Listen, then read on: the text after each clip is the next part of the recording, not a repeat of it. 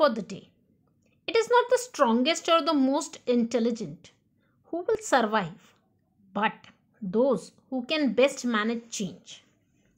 In this quote, we learn a valuable lesson on how to survive in the world. The greatest scientist of his time, Charles Darwin, is saying that the main thing in life to survive is not power or intelligence, but how we can manage change for our advantage. With this thought, let us recall what we have studied earlier. Earlier, we have gone through the nutrition in plants. It is of three types: autotrophic, heterotrophic, symbiotic. Autotrophic, the plant can prepare its own food on its own. Heterotrophic, the plant is somewhat dependent on the others. For example, insectivorous plants and saprophytic plants. The third nutrition is symbiotic nutrition, wherein both, for example, fungi and algae, as in case of lichen, they both derive nutrition from each other. They both support each other. So, both of them, they grow together. So, it is symbiotic. Now, let's move further with nutrition in animals. Let's recall. Which are the various nutrients in food and for what purpose are the nutrients used? If you remember, earlier you have studied what nutrients are required: carbohydrate, proteins, vitamins, minerals, fibers, and for what purpose the nutrients are used? They are used for, we have discussed this, for growth, wear and tear of the body, right? So, when the nutrition in animal comes in picture, you have to consider certain factors. The three basic factors are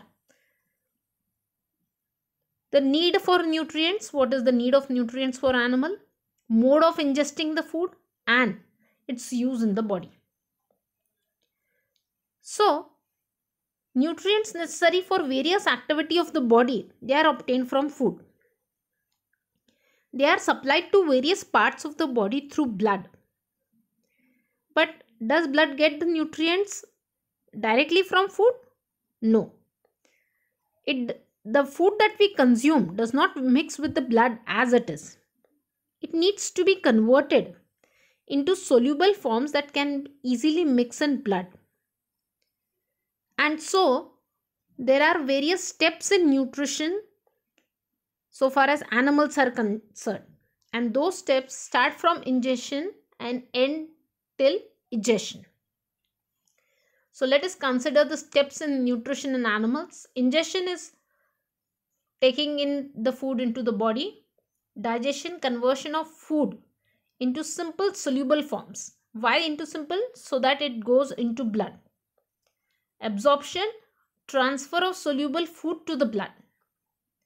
Assimilation, utilization of the absorbed food by cells and tissues for energy production, growth and repair. And finally, egestion is removal of waste products and undigested food from the body. So these are the steps of nutrition in animals. Observe the animals around you and complete the following table. Name of animal, type or name of food, and method of ingestion. This one is an easier one. Try completing the table on your own. Next is types of nutrition in animals. The type A is holozoic nutrition. Can you tell how does the ingestion occur in unicellular animals like amoeba? Think about it.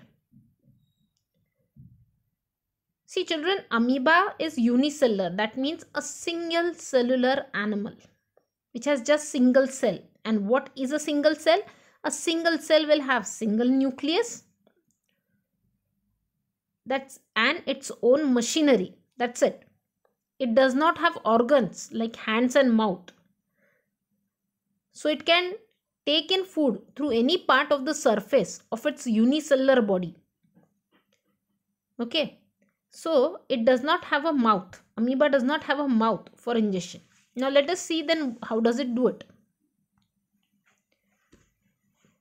Amoeba surrounds the food particle from all the sides to take it into the cell, as you can see here. After that, what it does, it digests the food with the help of different enzymes. And undigested food is left behind as the amoeba moves further with the help of pseudopodia. In unicellular animals like amoeba, euglena, paramecium, etc., all the steps of nutrition occur within their unicellular body. And such nutrition is called as holozoic nutrition.